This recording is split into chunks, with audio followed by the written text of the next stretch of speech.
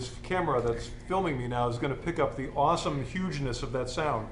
But you got to believe me, it's amazing.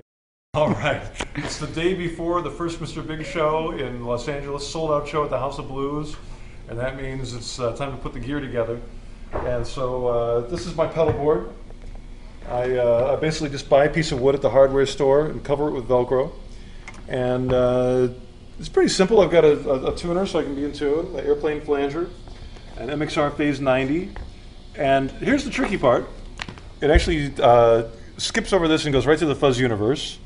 That's going to go to our splitter, and it splits out into two. First half goes to the detox, and then out to my distorted amp. And then the other half goes to the compressor, which is always on, and the flanger, which and that goes to actually a clean amps in stereo.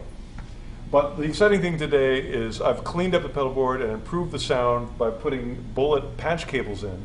They're solderless, so we can easily make them to the exact length.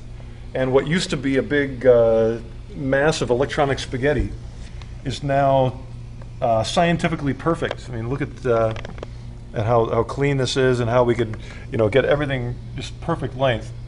And I'm not a technician, but I know it's it got a million grounds and all that technical stuff makes it sound really good. And so you probably want to hear what this sounds like.